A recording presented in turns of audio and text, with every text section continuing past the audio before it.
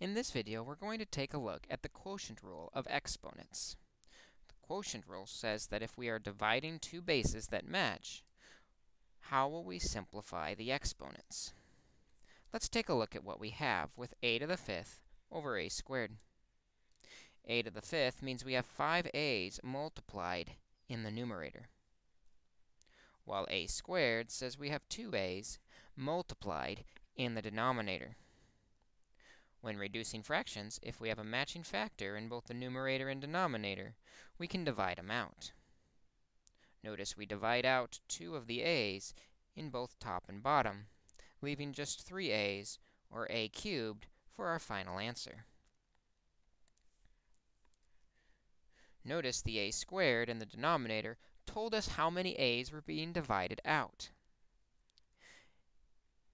To solve this problem even quicker, we could have just taken the exponents 5 and 2 and subtracted those exponents to know how many are left once we divide out or reduce the fraction.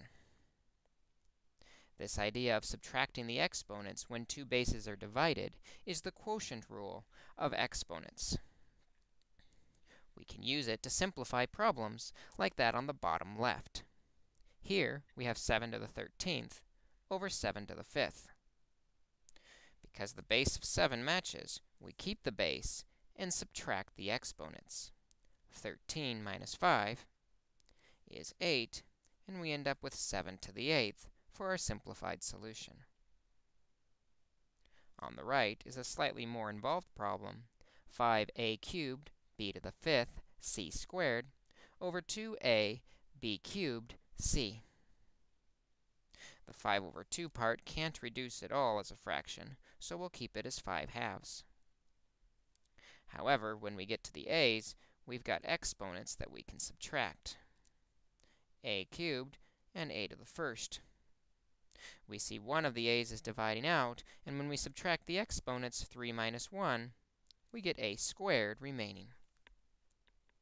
Similarly, on the b's, b to the 5th, divide out b cubed, and we're left with b squared, because 5 minus 3 is 2. Again, c squared, and we divide out 1c.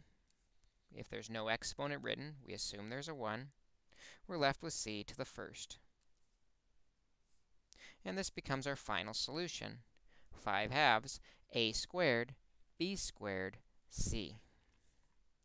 This is the quotient rule of exponents.